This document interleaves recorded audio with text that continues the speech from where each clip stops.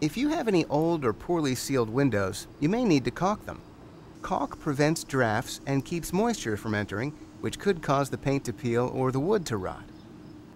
Step 1 is to gather your tools: a putty knife or scraper, utility knife, a long nail or wire hanger, a tube of caulk, which is generally enough to caulk around an average-sized door or window, a caulk gun, and a small plastic spoon or ice cream stick. The caulk tube fits into a caulk gun. The gun has a trigger handle that you squeeze to apply pressure to the tube, forcing the caulk out of the nozzle. To seal a window with caulk, whether inside or out, the second step is to use a putty knife or scraper to clean away any old caulk.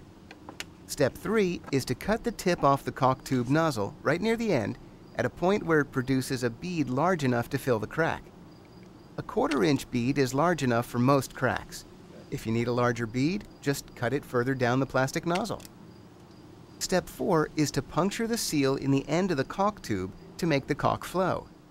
To do that, insert the nail or the end of the hanger into the nozzle. Push it into the caulk tube until you feel it puncture the seal. Apply the bead of caulk, moving the caulk gun at a measured pace along the crack and using continuous light pressure on the gun trigger. Caulk on all 4 sides of the window to seal the crack. Step 6. Smooth the caulk with the plastic spoon, ice cream stick, or your wet finger to create a smooth surface. Finally, wash away all the remaining caulk on the caulk gun, your hands, or other spots before it dries. You now have a nice airtight seal.